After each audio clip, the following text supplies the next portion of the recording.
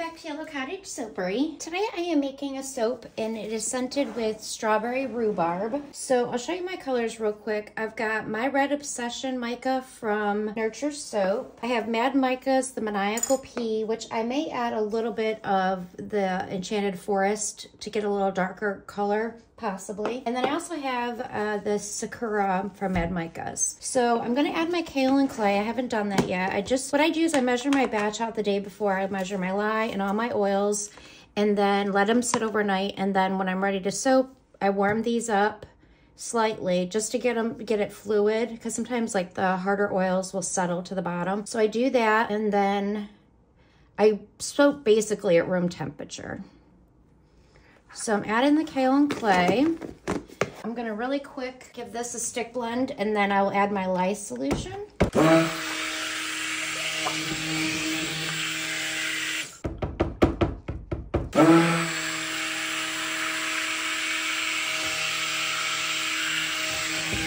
This fragrance smells so good. If you're looking for like a fresh strawberry scent, it's called Strawberry Rhubarb Pie. It's from Nature's Garden. And the most exciting thing about soaping today is my husband and I made my molds that I used to use. If you're familiar with all my videos on YouTube, you know that these were my favorite. We made 2 of these.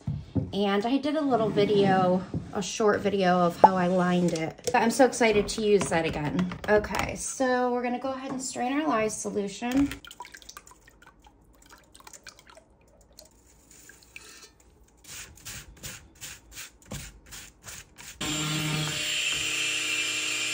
Okay, I'm going to divide off my colors. The one color I didn't say that I was using is white, but I am going to use white, but the base of the soap is going to be this light pink. So I'm going to divide these off, and the one will be red, green, and white, and then this will be the pink. I do plan on piping on the top. Hopefully it'll work out kind of how I'm envisioning it. Oh, this fragrance, wow. This fragrance is new to me. It says it doesn't accelerate or rice or anything like that, so. Okay, so now let's add our colors. First of all, this one, we'll do the white. We'll do green. And I think I'll add a little of that. And then our red. Reddish. All right, there's those. And then we're gonna put the pink in here. I'll stick blend the white first, just I like to go lightest to darkest, then you don't have to clean your stick blender. I'm gonna start off with like a smaller amount and see what it looks like.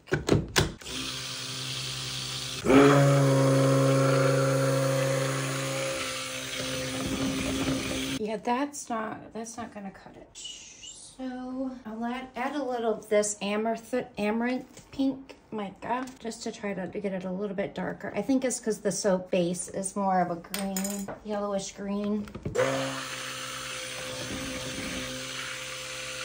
That is more of a peach color. All right, I'm gonna add more pink and I'm gonna actually add a tiny bit of white to it to try to get rid of the brassiness of like the yellow of it.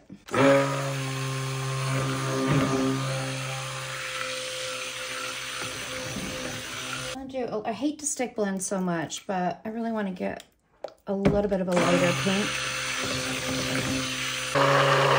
That's a beautiful color for strawberries. I probably should have done the green first. Oh well.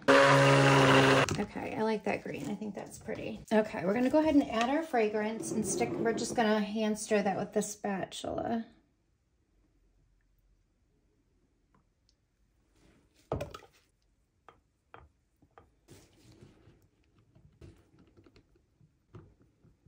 Okay, I'm gonna go ahead and start by putting in all of the pink because I don't need any of the pink for the top.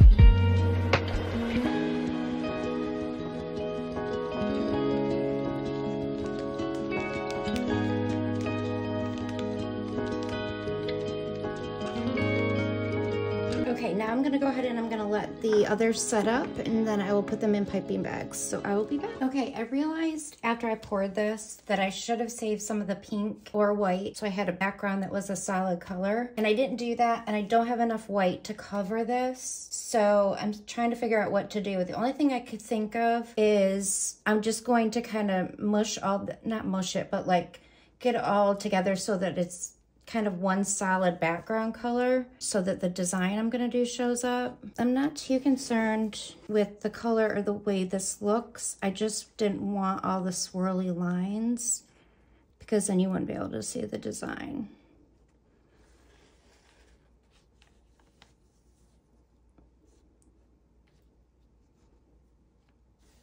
Okay, we're back. I think that it's ready to put in piping bags. So let me tell you real quick what I have here. I have a number 3 writer tip, just an open. I'm going to put the green in here and I'm going to use this to kind of do like a vine, but then I also needed the green for a leaf tip. So I put a coupler on it so that I can switch it out. After I do the vines, I can do the leaves. I did the same with the red. The red, I'm going to try to do an outline of a strawberry, so I just have a small writer tip. And then I have this little closed star tip that I'm going to use to dollop in the center of the strawberry. So that's why that has a coupler. And the white also has a coupler because I want to make the little white flowers that you see on a vine for strawberries. This is for the center of those little white flowers. I just want a dollop of white so I can switch it out. And then I mixed up just a little bit of oil and yellow mica. This is Taxi Cab mica from MadMicas.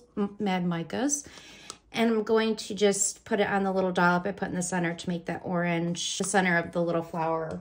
Not orange, this is not orange, yellow, to make the center yellow like you would see on an actual strawberry vine. So right now we're just gonna go ahead and fill these. I can't believe I didn't save enough to do white on the top, but I'm hoping that I have enough piping that it's gonna be okay anyway. All right, this is the white.